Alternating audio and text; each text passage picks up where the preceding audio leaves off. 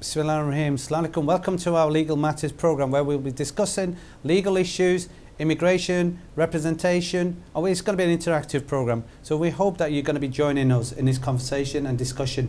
And obviously with me will be with my colleagues who will be giving the advice as well. Shai Mansoor will be here today and he will be sharing a platform. And also I can welcome back our key solicitor advocate who's been away and people have been missing him, Mohammed Rafiq. He's back and he should be joining us very shortly. And I'd like to take this opportunity to thank our solicitor who was here for the last 2 weeks. He did a fantastic job, Azhar Alam Saab, and he will be joining us periodically. And again, a number of people phoned in and we're quite happy with the advice and the services we've been provided. आपको फिर मैं ये कहता हूँ बहुत बहुत शुक्रिया to join in the program. हमारा कानूनी मशवरे का program है, legal matters, immigration matters, litigation. अगर आपके कोई issues हैं, then you know where to contact. हमारा contact number आ रहा होगा screen पे. हमारा ईमेल एड्रेस भी आएगा और हमारा जो एसएमएस भी कर सकते हैं, टेक्स्ट मैसेज, और वो भी स्क्रीन पे ज़रूर शो करेंगे. तो पहले ये होगा, लास्ट वीक हम माजरत से ये कहते हैं हमारे पास कॉल आई थी, टाइम शॉर्ट था, तो एक कॉल का जवाब हम नहीं दे सकते थे, उससे हम शुरू करते हैं. So first I am going to start with that question. Shahid साहब, last week we had somebody, one of the callers came in, call आई थी इमिग्रेशन के मैटर के related. That's right. I think it was Mr. Mahmood. Yeah, Mahmood साहब थे. Mr. Mahmood, he's a Swedish national. Yep. And he wants to sponsor his wife who is a Mauritius national. So obviously we don't have all the facts of the case at hand, so it's difficult to give exact and precise advice.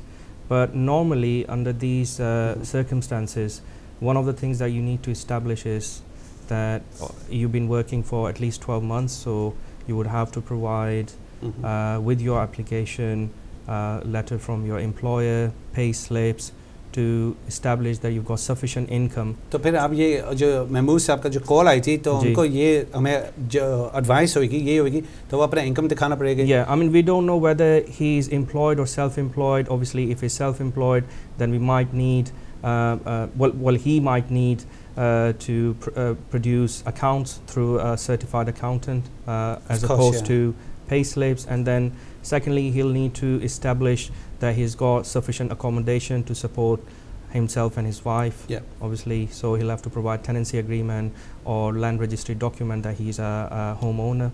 And thirdly, since November 2010, there is a requirement for any would-be person who's coming here as a spouse to be able to speak English. So ये तो नए rules आने वाले हैं. अब आप सुन रहे होंगे अभी महमूद साहब, sorry आपसे फिर ये कहेंगे that we missed because of lack of time we were unable to answer that question, but my colleague has just answered it, उन्होंने अभी जवाब दिया. But जो भी और भी views सुन रहे होंगे अभी, especially if they got EU permit to come to United Kingdom, so you will be showing the kind of long residency you've been staying here with evidence of showing that you're on, you got documentation to prove that, and plus your income level as well. Is that correct, Shahid? That's right, yes. And I think what the key thing will be that they have to show that they've been here for some time. That's and, right. And their accommodation as well. Yes. Yeah. Now, if, for example, I'm going to just say example of the लोग आते हैं and they're coming from a different part of European country, and obviously the rules, EU rules, give them, they have the visa, valid visa उनके पास होता है, तो उनका तो एक किस्म का एक right है because it is a movement within the EU. Free movement exactly. of labor, yeah. तो फिर इस पे मैं again आपको ये कहूँगा अगर हम उर्दू में जवाब दें या पंजाबी में, that be great. हाँ, उर्दू में यही है कि जो महमूद साहब हैं उनका as such उनके ऊपर कोई immigration restrictions नहीं है, उनके पास valid work permit है on the grounds, अब sorry क्योंकि वो Swedish national है तो वो यहाँ पे आके रह सकते हैं. मसला ये है कि उनकी जो spouse है Mrs. वो Mauritius से हैं, she is non-EU resident. तो जब आप किसी non-EU resident को UK में बुलाते हैं या यूरोप में बुलाते हैं, then obviously there are certain criteria they have to follow. और एक क्राइटेरिया जैसे मैंने आपको बताया था कि उनको इस्टेब्लिश करना पड़ेगा, प्रूफ करना पड़ेगा कि वो यहाँ पे सेटल्ड हैं खुद. I mean he is not on benefits, क्योंकि अगर आप खुद किसी बेनिफिट्स पे हैं या अनएबल टू वर्क, आपके पास खुद जॉब नहीं है, तो आप किसी को कैसे यहाँ पे सपोर्ट करेंगे? क्योंकि UK government, UK border agency का एक जो इशू है, दे डोंट वांट माइग्रेंट्स जो यहाँ पे आ रहे हैं solely for the purpose of claiming benefits. सही बात. अब तो कानून वैसे भी चेंजेस आ गए Yeah, they अप्रैल से. become very stringent, और अभी भी जो they're getting गवर्नमेंट है tighter, इस वक्त नए रूल्स आ चुके हैं अप्रैल से, और इस वक्त आप देख रहे होंगे और आपको पता चल रहा है, तो आप ज़रूर कांटेक्ट करें. आपको एक अच्छी एडवाइस लेना चाहिए, and you need to get competent solicitor या legal advisor so that वो आपको गाइड करे आपके जो केस के जो भी इश्यूज़ हो. मगर अगर आप चाहते हैं तो अगर आप हमसे कांटेक्ट करना चाहें तो हमारा ईमेल एड्रेस आएगा और हमारे कॉल आप कॉल कर सकते हैं डायरेक्ट टू स्टूडियो. एक कॉल आ रही से शामिल कर दें. कौन कहाँ से? हेलो, इनाम बोल रहा हूँ बर्मिंघम से. वालेकुम सलाम. आपका नाम? इनाम. इनाम साहब जी जनाब, क्वेश्चन करें जी. आपकी आवाज़ आ रही है?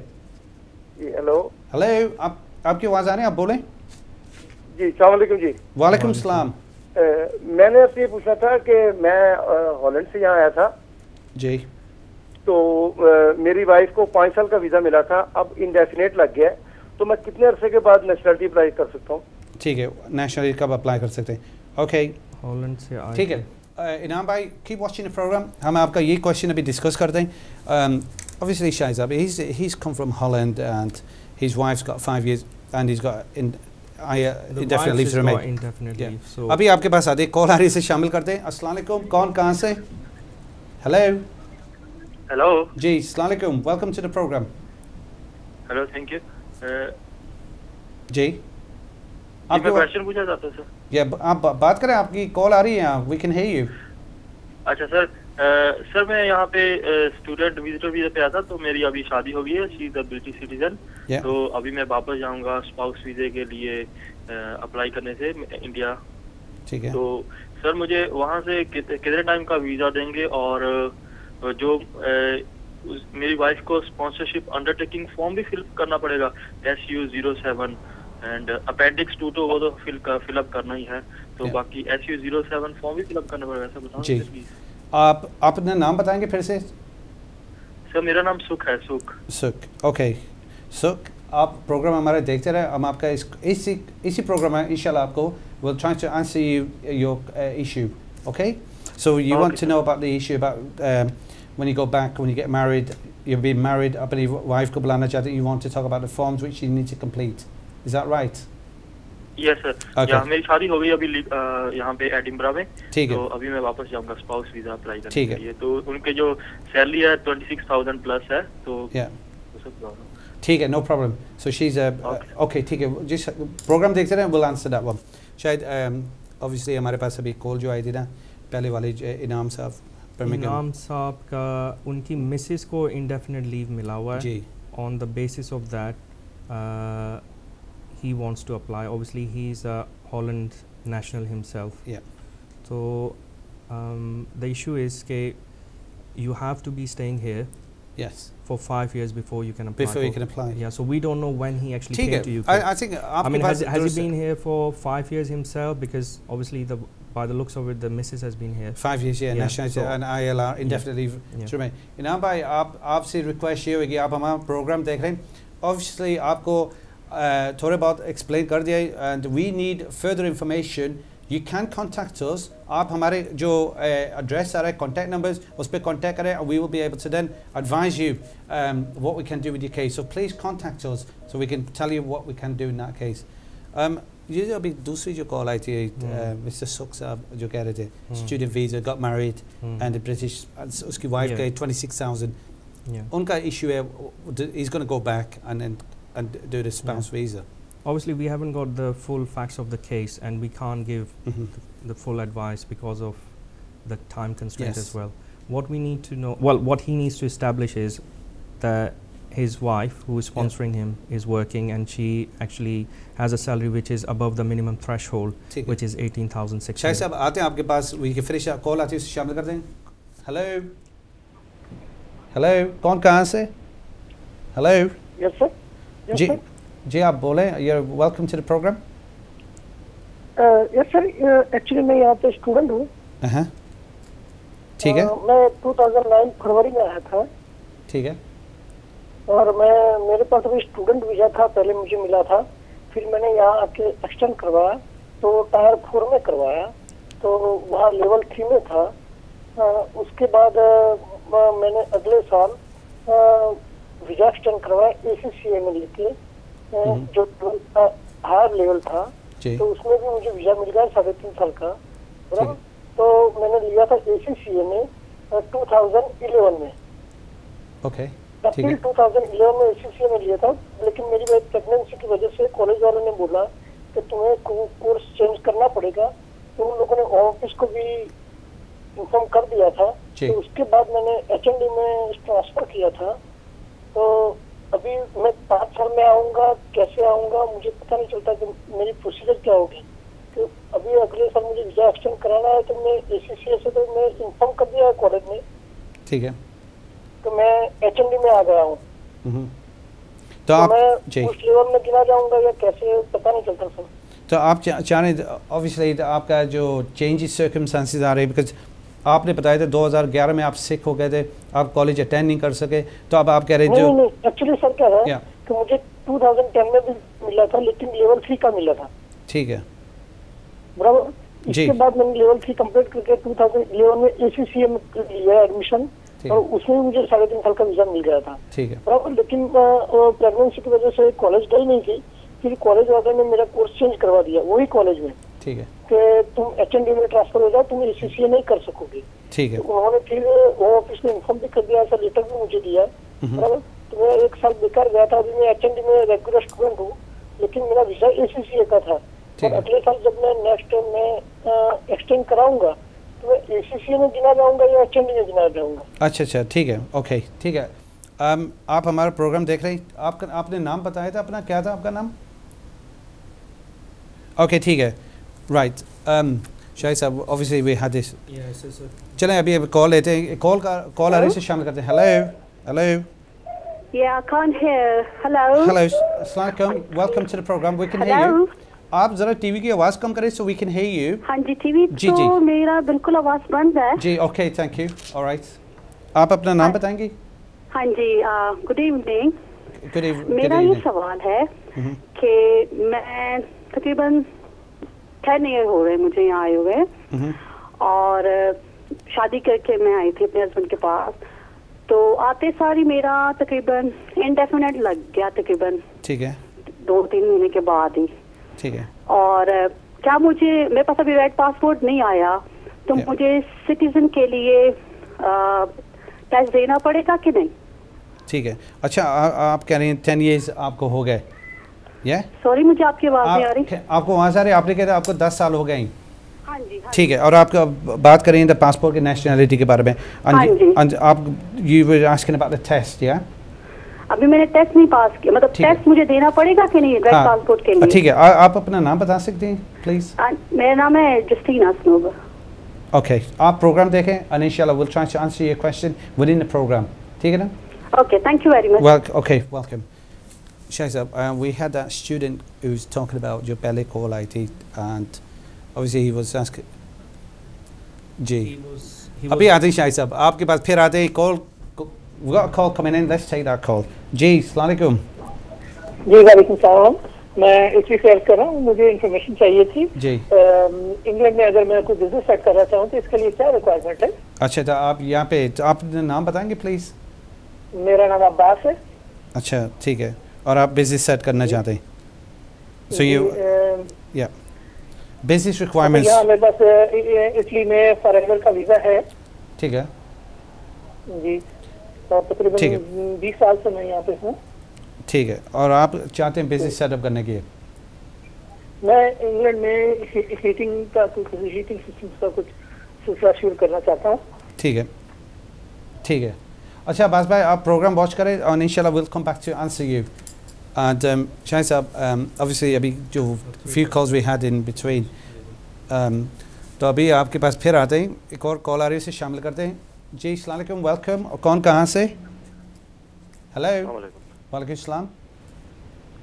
सर मेरा क्वेश्चन है कि मैं 2007 को आया था इधर जी एज ए विजिटर वीज़ा। ठीक है, तो 2009 को मैंने ब्रिटिश लड़की के साथ शादी की थी, और अप्लाई किया एज ए पार्टनर, तो रिफ्यूज हो गया। उसके बाद 2011 को COA के लिए अप्लाई किया हुआ था, वो मिला और रजिस्टर भी कर ली शादी। तो उसके बाद वेट करते करते अभी 4 ईयर हो गए। तो अभी मैंने JR के लिए अप्लाई किया था। पहले वो उनको दिया और नोटिस वो देते हैं ना, वो देकर उसके बाद JR में चला गया कोर्ट में।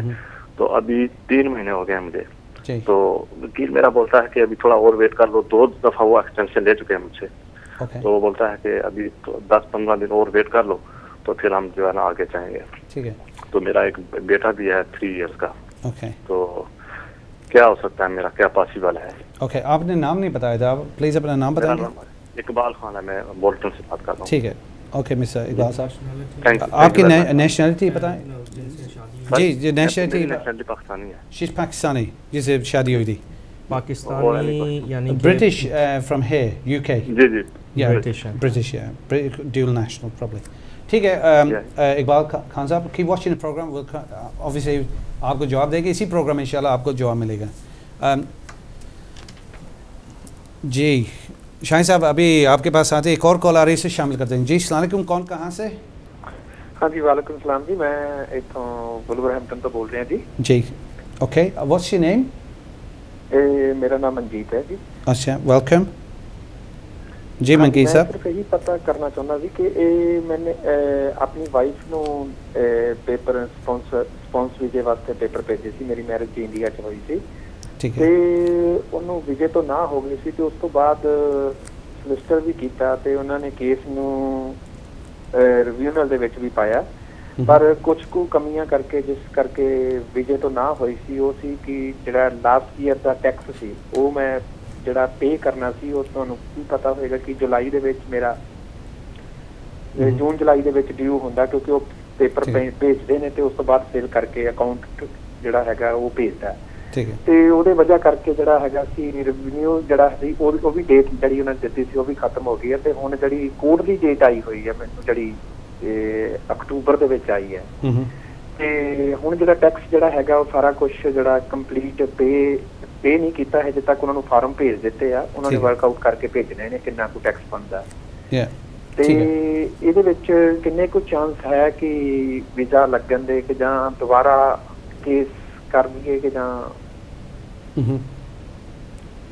जी ओके, ठीक है, आपका सवाल हमारे पास आ गया एंड कीप वाचिंग प्रोग्राम, और आपको कोशिश करेंगे इसी प्रोग्राम में आपको जवाब देने की। शायद अभी पहले इनका जवाब अभी होल्ड करें, एक और कॉल आ रही है, इसे शामिल करते हैं। Welcome to the programme. Ji hello ji, welcome to. जी अच्छा बोलें। Welcome to the programme. Welcome to the programme, आप ऑन एयर हैं, आप सवाल करें जनाब। अच्छा, वो ऐसे है कि मैंने पता करना था कि मैंने यहाँ पे मैं ब्रिटिश हूँ, मेरे बच्चे भी हैं 3 ब्रिटिश।